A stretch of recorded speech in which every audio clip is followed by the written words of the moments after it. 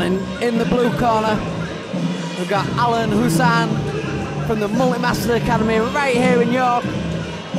Yeah, Gaz is doing a great job down there, bringing loads of young kids through the ranks. And as he's bringing those young kids through the ranks, he obviously brings on the quality of the other guys, getting some high quality competition in there.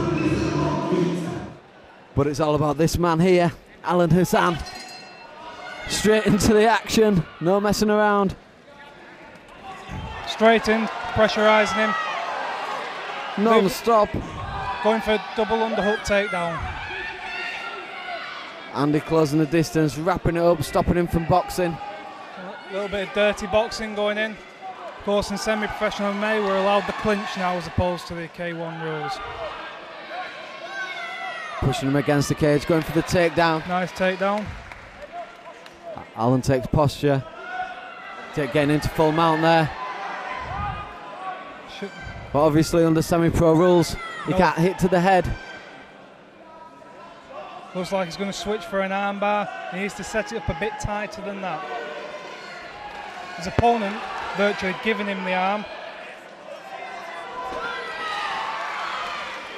Andy's shrugging him off really well. Nice composure there, waiting until he stood up. Off 3 points contact for the knee. Andy's scoring really well with the knees straight up the middle. I think Alan needs to be detaching himself and working his striking. Yeah, because this is where Andy seems a little bit more comfortable. Alan seems to be having more success with the strikes.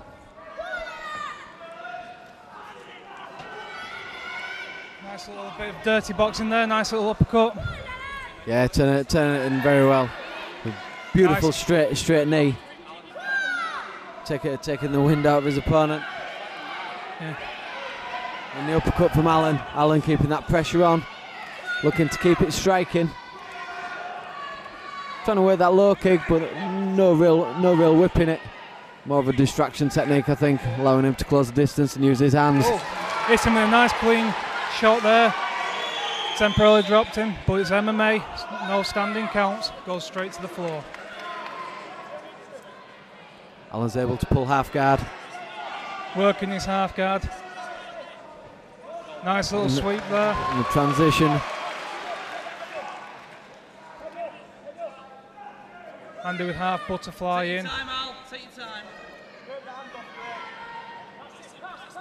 Alan looking for the guard pass, drops into half guard. Yeah, Alan needs to perhaps get his posture a bit more controlled. He comes into full mount, almost giving him the arm there. Should be switching perhaps now to seated triangle rather than just waiting for him or transitioning to his back. Yeah, he's lifting his hips up high so he can't get the base. Armbar. But he's got the arm bar. Well, he needs to go a bit lower than that. I think he's just below the elbow. Andy looking to escape. You shouldn't escape by slamming, really. You risk getting your arm broke that way. He's going for the triangle. Nice transition there by Alan into the triangle. Trying to lock the triangle in, but Andy slips out and takes a knee ride. Alan needing to shrimp his hips now to escape that knee. Almost giving his back. Andy taking posture, taking the top. Is it nice and controlled? He's going to slip for the mounted triangle.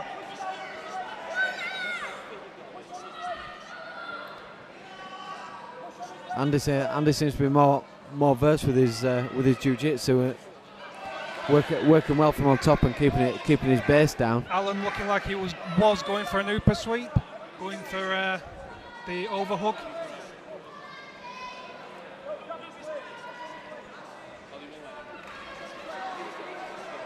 Now looking like he's going to shrimp out. And he's going for the rear naked. Andy's sinking in the rear naked. He's going in deep. He's, however, Alan's hips aren't quite in there. He needs to get his hooks in. He's now got both hooks in. It's going to take a little bit to escape this. Always escaped his hip. He should be escaping the full choke now. Yeah, he should be taking his hips out to the side and twisting his body. He needs to be twisting his body more. simply slipping his hip out there, and you could turn that into a side control pin.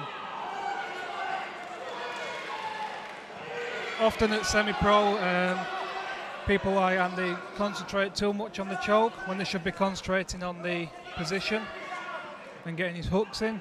I mean, this is all experience as these guys are growing and learning the art, learning the trade. He's doing really well. That's it. Andy got the rear naked choke finish. Yeah, I think that was just a matter of time. It was almost slipping out each time. Alan just hanging in there. He did well. It was tough to stay in. Yeah, and Andy did doing really well. And I think that's nice to see after the last New Mills guy was beaten pretty badly and had his nose broken. It's good to see that it's not all one way.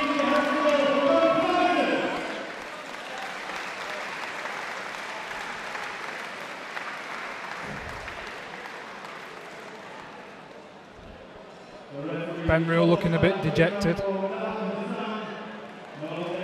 Obviously, I mean his fight is just lost by submission, and it's just it's one of them things.